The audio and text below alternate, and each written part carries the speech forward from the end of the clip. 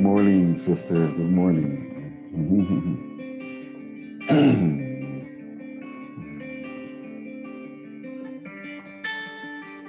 Good morning, and welcome to PTPOG, practicing the presence of God. Pastor Michael Hayes back with you on this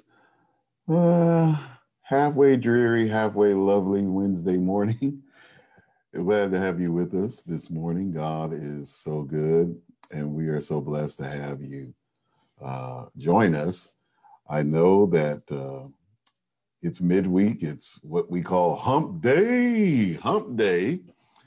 And so, sometimes we need a little bit to get over that hump. So just wanted you to listen, just get out here and stretch a little bit. Oh, just stretch.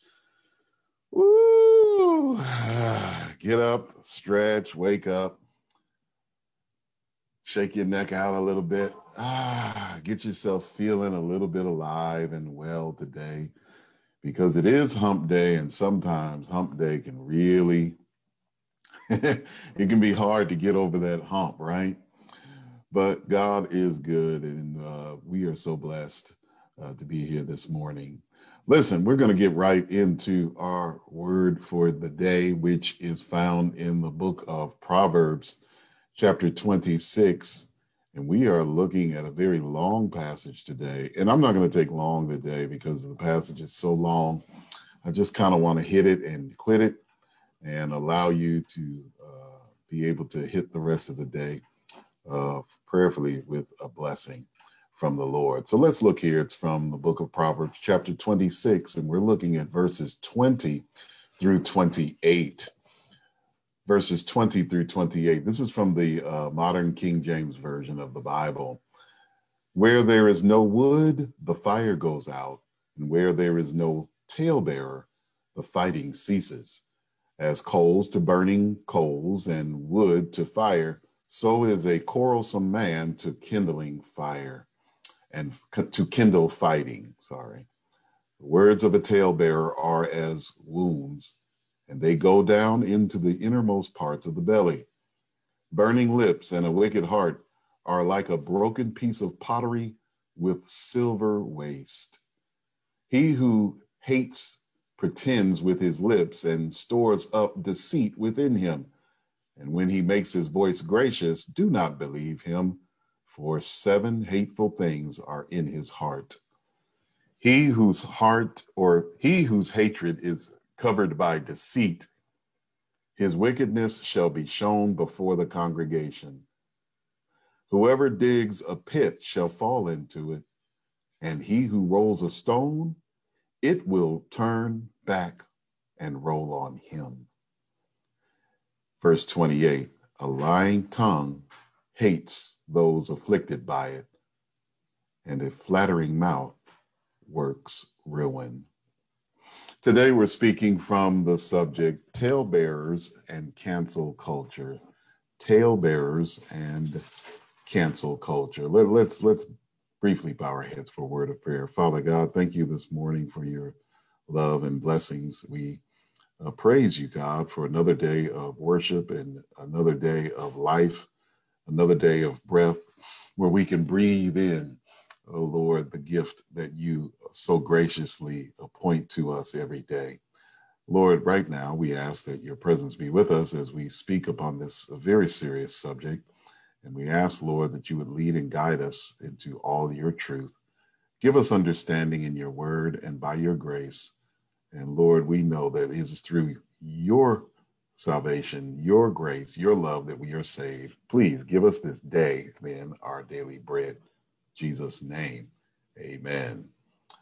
Amen. Praise the Lord. Let me get here real quick. So we're looking here at Proverbs 26, and we're just finishing out the rest of this chapter. And as I started this chapter before, I talked about what this chapter was talking about. The chapter basically has been talking to us about foolish things, things that fools get into, the types of practices and issues that evolve and emanate from people who are fools and who get involved into foolish things. And today is absolutely no different. These last 8 verses of the book of Proverbs, chapter 26 here, are discussing very, very clearly and distinctly the problem, the issue, the foolish and foolhardiness of using our mouths in order to go around telling tales on people. Tale bearing is what it's called in the Bible. Some today might call it gossip.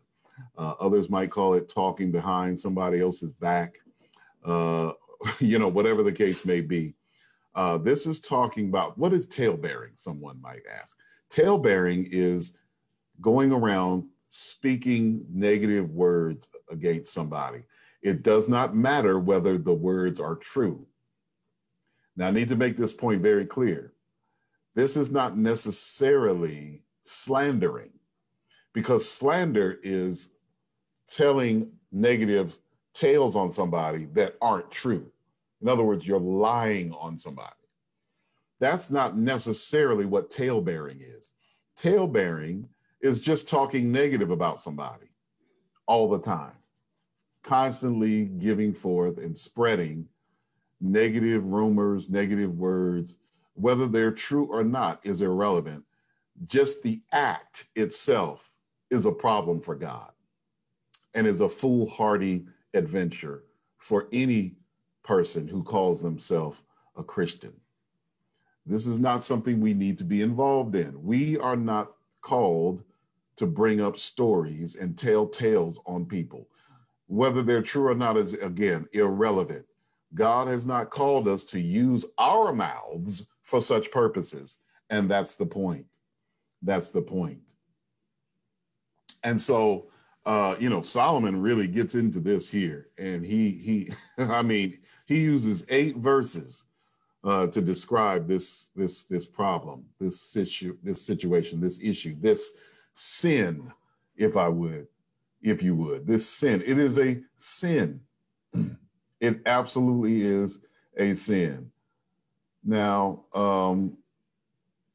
what we talked about on yesterday, quarreling and meddling in people's business, other people's business. This is an extension of that. Now we're talking about, we are talking about people who are constantly opening up their mouths for the purposes of hurting other people. It reminds me, like the title, of today's cancel culture. Now, I don't know if you understand what that term means, but if you've lived in anywhere from 2016, 17 to 2020, you pretty much have experienced in one way or another cancel culture. That is where people look into the past of others and find out something negative, something detrimental to people's reputation, and bring it out and pull it out for everybody in the world to see, so that we can tear this person down as much as humanly possible and keep them from being any more successful in their lives. And this has been happening all over the country, even all over the world, but mainly in the United States, where we are just basically going around trying to cancel people, especially people that we consider to be successful or celebrities or popular or people who, are better off than other people, but it doesn't really matter. It's gotten to a point now where just, if I can find any quote unquote dirt on anybody, right? If I can find any negative news about anybody, and it doesn't matter when it happened, if it happened last week, last month, if it happened today, or if it happened in 1995, doesn't matter. If I can find it out, I'm going to bring it out before the world and display it and put it on social media and let everybody know. I'm going to use my words to be able to disseminate this negative news or negative description of this person as much as humanly possible to tear this person down. That is not how a Christian should live their life. That is not what God gave us a mouth for. And so what Solomon describes here is a person who just doesn't have any discipline of their mouth, has no discipline of their life. A person who, quite frankly, is not particularly successful in their own lives and is going around trying to find a reason to basically blame everybody else for their problems. So I'm going to find something wrong in everybody else's life and thereby make myself look better. And that's what's happening here. These are people who are trying to find any bad news they can find on somebody else in order to cancel them, in order to downgrade them, in order to pull them down. Okay? And this is not godly.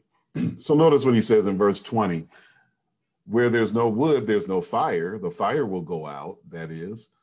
And where there's no talebearer, their fighting will cease. So much argument, fighting, division, despondency among people in the church happens as a result of people who love to tell tales, who just love to tell stories about everybody else except themselves. And it keeps the fire going. It keeps a fire going.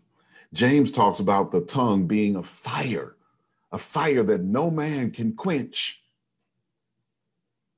Fire is destructive. It is an image of something destructive that tears down, rips apart, and destroys whatever it touches. And this is what talebearing does.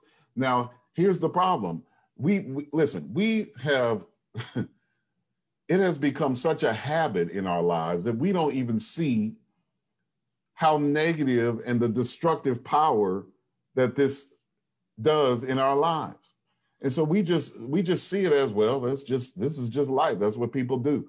No, that is not what Christians are supposed to do.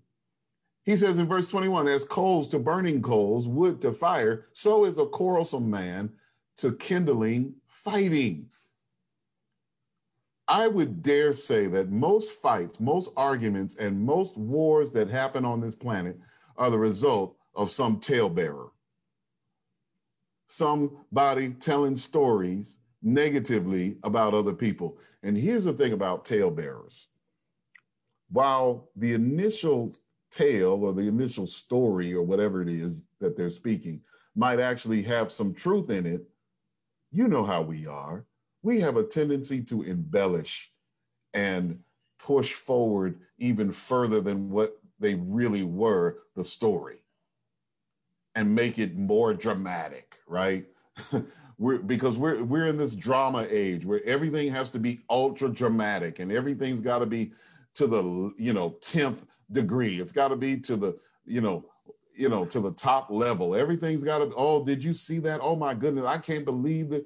And we take everything way out of proportion, and we get other people's feelings hyped up about things, and we cause fighting and arguing and division among God's people, or even among our neighbors or our friends.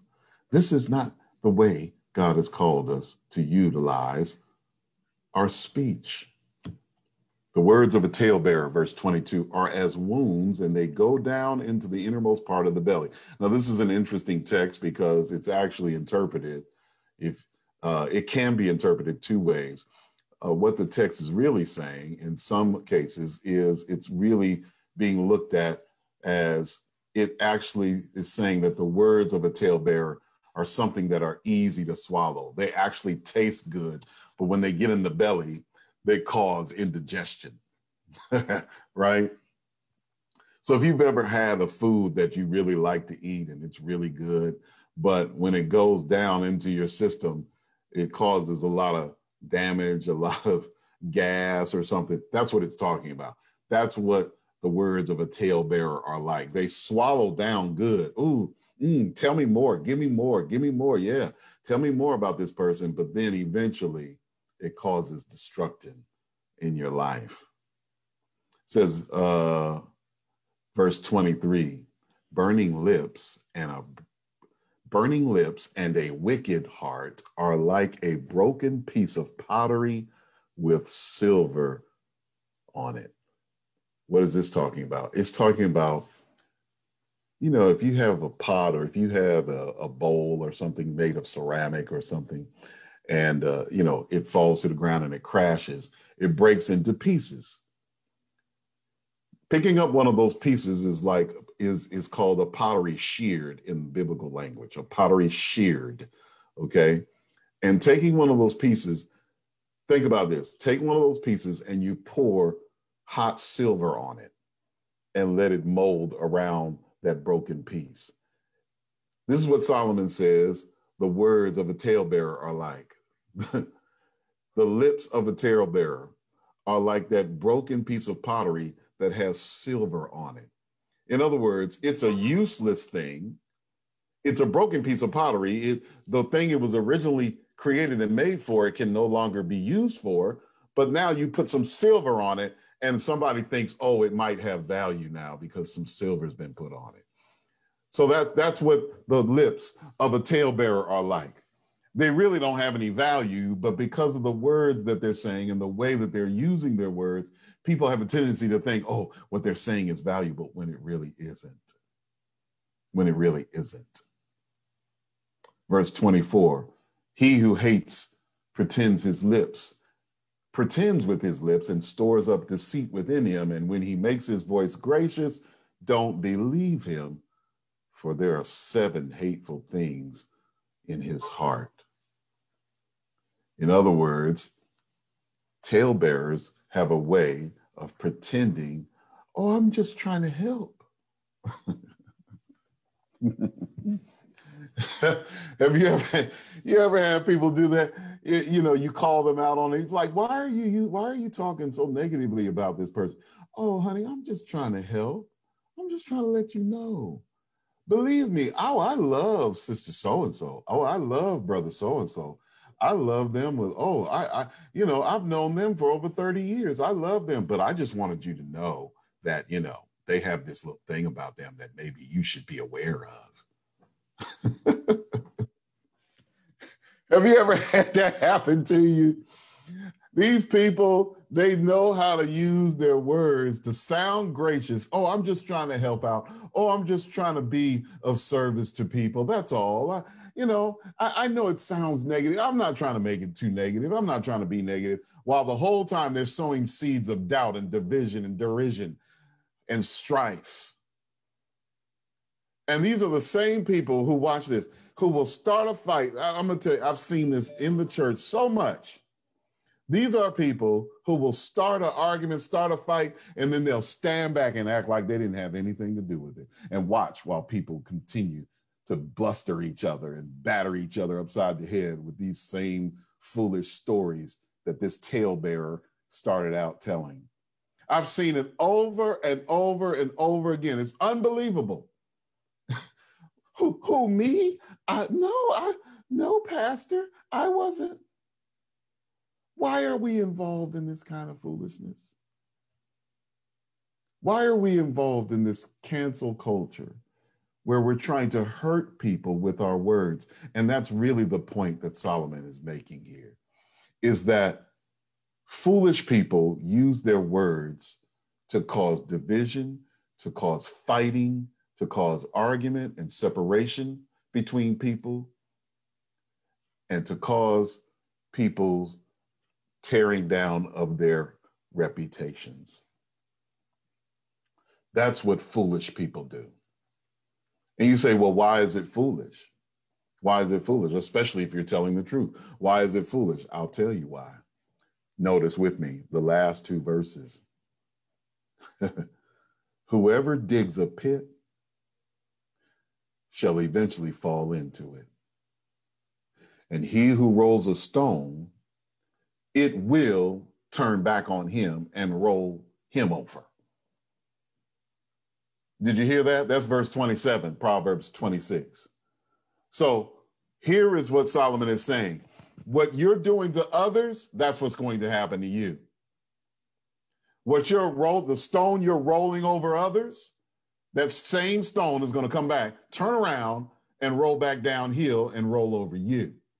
The same pit that you're digging for somebody else, that's the pit that you're going to be thrown into. It reminds me of the story of Esther and Haman. Wasn't it Haman?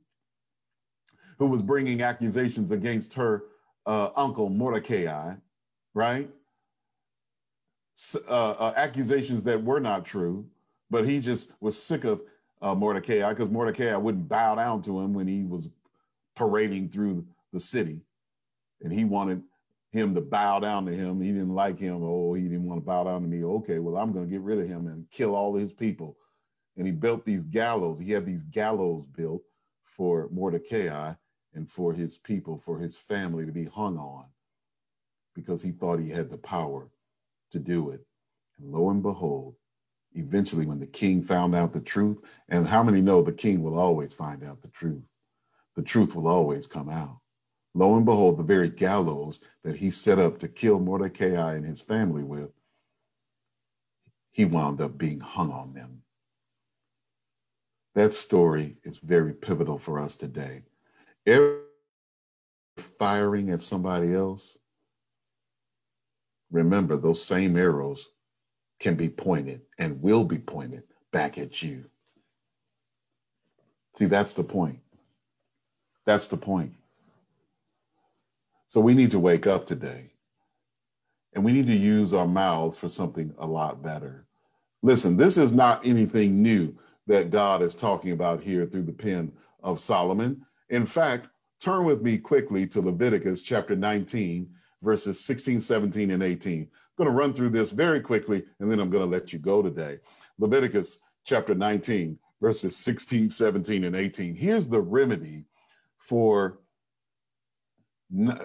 taking ourselves out of this cancel culture, for keeping ourselves from being involved in this cancel culture. Here's the remedy. Here is a way for us to utilize what God has given us in a righteous way. Notice with me in Leviticus chapter 19 and verse 16, he says this: "Thou shalt not go up and down as a talebearer among thy people, neither shalt thou stand against the blood of thy neighbor. I am the Lord." So God, long time ago, this is way back early on in Leviticus, when he first brought his people out of Egypt by the leadership of Moses, and he brings them out. He brings them out on eagle's wings, as some had said. And he tells them, listen, you're building a society now of people who are your brothers and your sisters. He says, do not become a bearer against your brother or your sister. Don't speak stories of negativity against those with whom you have to do with. Don't do that. You shall not go up and down among your people telling tales about folk. Come on, say amen. And you shall not contribute to their death or their destruction. That's what it says in Leviticus 19, verse 16. So number one, stop being a talebearer. Stop running around and telling that. You don't have to do that. Number two, Leviticus 19, verse 17 says this: "Thou shalt not hate thy brother in thine heart, but thou shalt in any wise rebuke thy neighbor and not suffer sin upon him." Now notice with me, watch this. Point number two, if you have something against your neighbor, if you have an issue with your neighbor, something you've heard and something you found out that they're doing wrong, that they're involved in, go to your neighbor and you talk to them about it. That's what the text is saying. You rebuke them and not suffer the sin to come upon him or yourself. If you've got something to say it to the person. Don't tell your friends and your neighbors and your your loved ones and your enemies too about this individual and what they're doing, you go to them. Be a brother instead of an accuser. And don't hate your brother in your heart. See, that's what the text says, verse 17 of Leviticus 19. When you and I refuse to talk to our own brothers and sisters about the issues that we have for them, we are developing, hear me, we develop hatred in our hearts for them. That's what the text is telling you. You're developing a negative attitude towards them because you're not doing anything to truly solve it. What you're doing is you're spreading evil as much as you possibly can. Lord have mercy.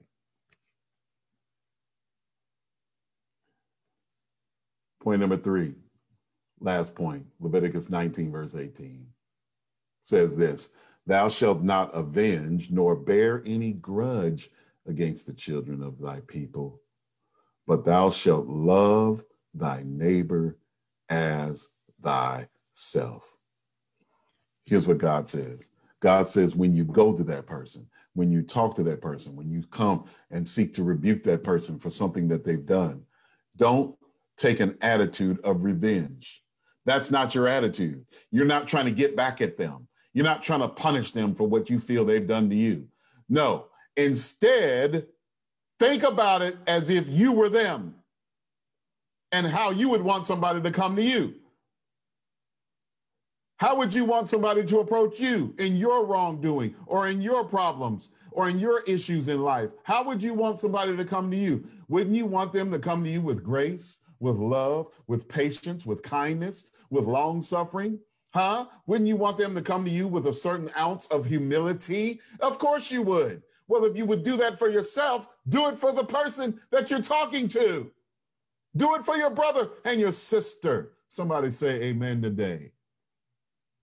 Love your neighbor as yourself. Treat others as you would want yourself to be treated. Jesus said that over and over again. Here's the problem with talebearing. Here's the problem with talebearing. Talebearing creates a situation, hear me, where you lock yourself into being one-sided against a person. Now, what do I mean by that? This is what I mean by that. When you talebear, instead of going to the person and dealing with them and their issue, you and them alone, when you talebear and you start spreading this news like you some kind of news reporter, what happens is now you become a servant of this news that you've told, as opposed to being a servant of God. Now you're a servant of this news. You have to back up this news. You got to justify why you told this news. And so even if the news turns out to be false, even if the tales that you have told turn out to be not that big a deal, you are invested in it being a big deal because you have to justify why you were talebearing. And you see that happening today over and over again. People are caught up in these tales that they've told against other people, even when it's not that big a deal, or even when it's found out that it's not true. These people are so invested in the fact that they told the tale, and they're so trying to justify themselves. And, well, the reason why I told it is because it is true. No, it's not true. We just found out it's not true. Well, I don't care. I don't care. He did something wrong. He is evil. He's evil. It might not be that, but it's something else wrong with him. And that's how you get when you become a talebearer. You become a slave to your tales. And the rock that you've been trying to push on somebody else now starts to roll over you. The pit you've been digging for somebody else, now you're falling into. See, don't be a talebearer. Don't try to cancel anybody's culture. Huh? How about developing a culture of love and kindness and grace and mercy towards others the way that Jesus has towards you? How about being careful and patient and disciplined in your speech?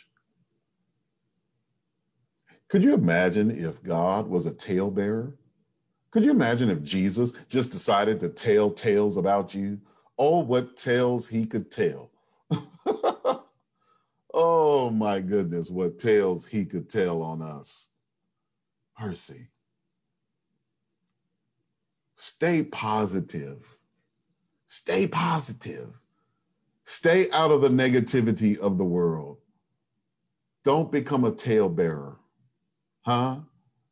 Become a gospel speaker. How about that? Tell the truth about the word of God and give a message of salvation to all and bless others instead of cursing.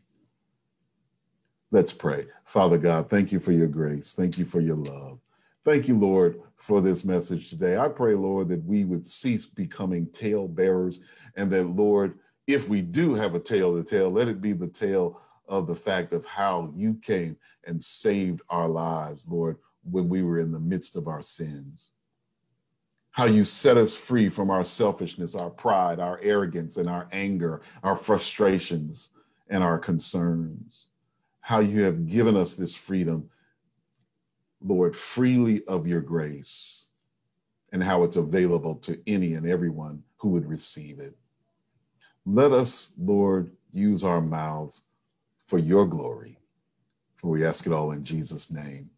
Amen. Amen. Praise the Lord. Listen, God be with you.